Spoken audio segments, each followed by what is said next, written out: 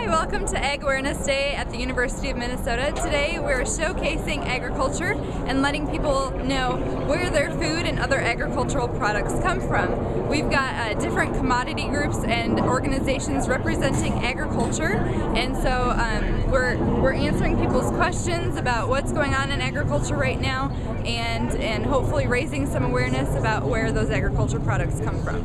Well, we've got animals here, which is a big attraction. People get to see them and the products that are made from those animals.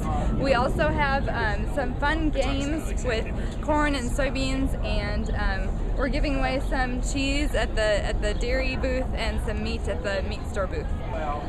It's interesting to kind of bring the cattle trailers on the city roads up here, but it's been a really nice day for the animals. It's sunny out, and so they're really comfortable in this environment, and we're enjoying the questions that people are asking about the animals.